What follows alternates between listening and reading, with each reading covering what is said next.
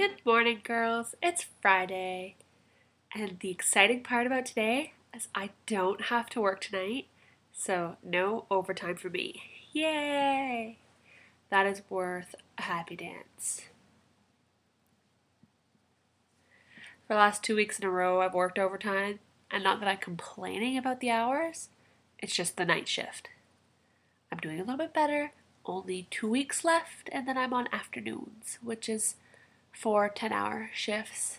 And yeah, that'll be fun.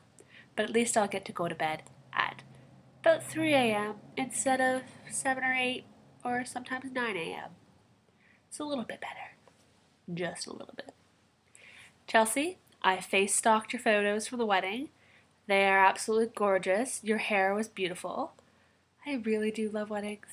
I really do want to read the Traveling Pants books. I just have to get a hold of them at some point. Oh, totally off topic. I have my hands on the Lord of the Rings movies. I will watch them. I have them. The book you're reading has an absolutely gorgeous cover. I think it's a beautiful book. I hope it's a good book too. And I agree with you that if I had to wait between any of the Hunger Games books, I would have gone crazy. I bought them all at once and read them all within like a week. They were fantastic. So yeah, I wouldn't be able to wait. And yes, the True Blood series is quite a long series, 11 books, but it's a good one. I haven't read the last two because I'm still waiting for mine to come in the mail. Yeah, I had to buy them because I want to reread them. I find if I reread a book, I pick up on a lot of things that I missed the first time. So that's exciting. It's a really good story, so I like those books. This week, I decided to go in a completely different direction. I read a book by Paulo Coelho. I think that's how you say his name. Veronika Decides to Die. This book really makes you think. It's actually based on a true story, because the author Paulo has actually been in a few mental institutions himself. I'm not sure why I didn't read that part of the, description in the back of the book. But in this story, Veronika is about 24, 25, so my age. She's a perfectly normal girl, really pretty, has a job, lives on her own, and she's just so upset and bored with the same life day to day. She's from Slovenia. She decided she was going to get sleeping pills and try to kill herself. And while she was waiting for the sleeping pills to take effect, she read a magazine article written by Paulo Coelho, and she decided to write a letter to the magazine for some reason, just saying that she killed herself so that they could put Slovenia on the map, because nobody knows where it is. It's part of the former Yugoslavia, it's its own country now, Croatia and all that geographical stuff, whatever. But that's how it all started. And then she ends up in Villette, which is the town's mental institution. And it's about redemption. It's about how she totally changes her views on life around. And the doctor, Dr. Igor, is running a test on a sickness which he calls vitriol, which is actually the name of a poison they used to use in the Middle Ages, like a long time ago. It's very bitter. So he named this disease vitriol because it's about becoming bitter in life and just not living life.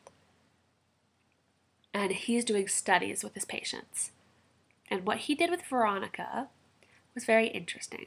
Like, she came in, her heart was damaged, and she had a lot of damage from taking those sleeping pills.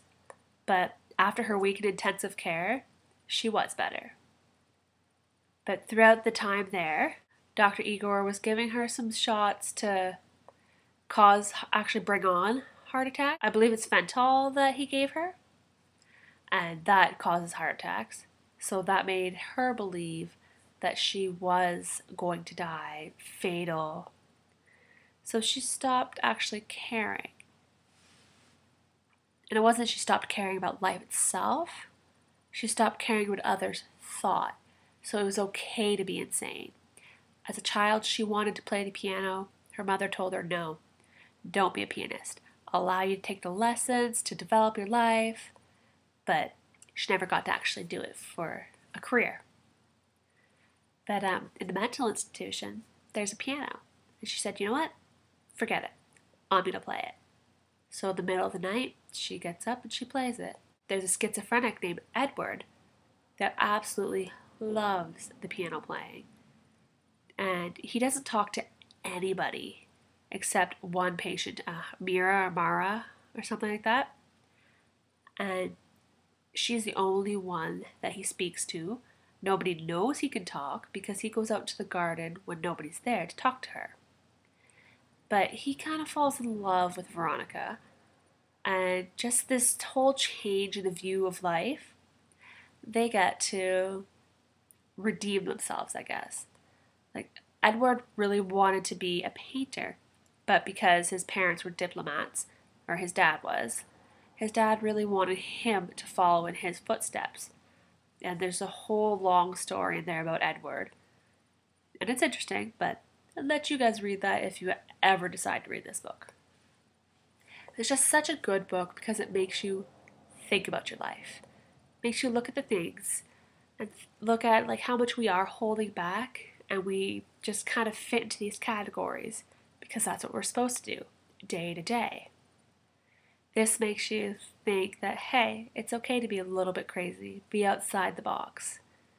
And I could go on for quite a while about this book, but I really suggest if you are kind of at a point in your life where you don't feel any purpose, you just kind of feel like crap, this is really a good book to read because it is based on a true story. So it's kind of amazing the way Veronika turns her life around. So if you ever read it, I hope you enjoy it. Anyway, I've babbled quite a bit. Stella, I miss your face. Where are you, Stella? It's heartbreaking that we can't all make a video in 1 week. These tears. I'm gonna cry. Anyway, girls, have a fabulous weekend. Chelsea, I'll see you on Monday.